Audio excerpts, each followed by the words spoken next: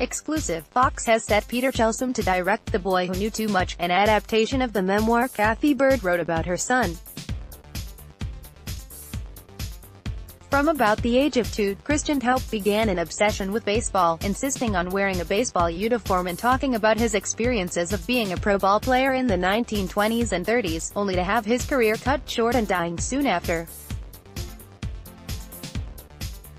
The youth, who's considered a baseball prodigy, convinced his family that, in that former life he was Hall of Fame New York Yankees slugging first baseman Lou Gehrig. Devin Franklin is producing the film. Christian Haupt in 2013 Rex Shutterstock Bird, a residential real estate broker whose family had no association with baseball, was moved to write a book that was published by Hay House in May 2017.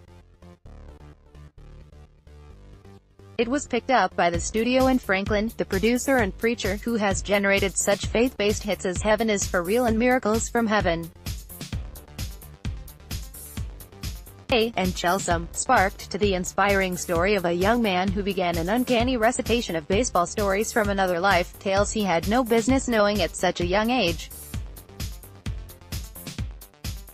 He is a lefty pitcher, obsessed with baseball, and his diamond exploits have been well chronicled on YouTube, where, among other things, he became the youngest person to throw out a first pitch at Dodger Stadium.